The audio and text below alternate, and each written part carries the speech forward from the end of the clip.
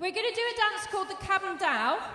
And what happens is you go in to meet your partner, out. Oh yeah, and then you go in and you cross over. You go into your partner and back out. And you cross over again.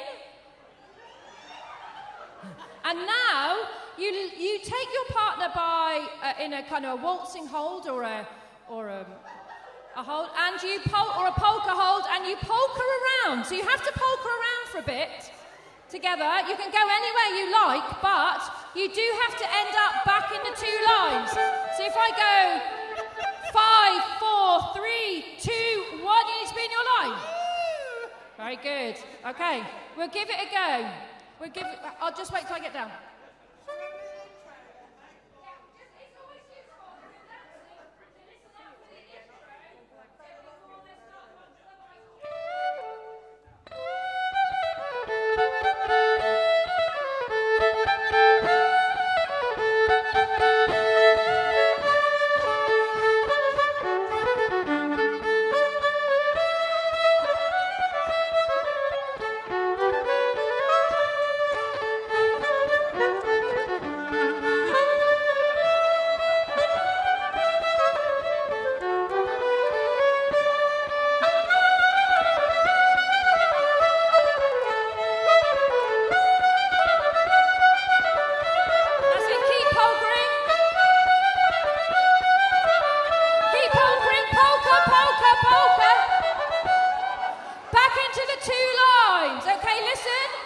Listen, everyone.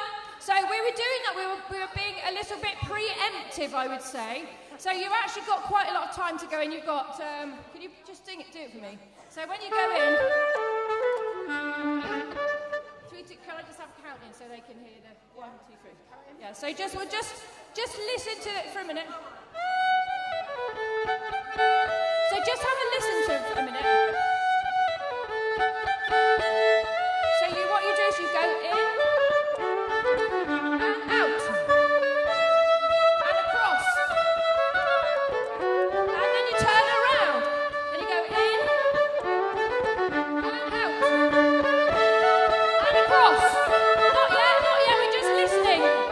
Then you polka for 8. Okay, stop. Brilliant. That's brilliant. So you've got a lot more time, okay? So you kind of do it in 8. So you're going in, out, you turn around. So you've got a bit of space there. In, out. Cross, so you don't have to rush it. And we do the polkering for 8, isn't it? For 8. It's 16 but anyway. You just keep going for twice as long as you did just then. So keep an eye on me if you can. I'll be somewhere.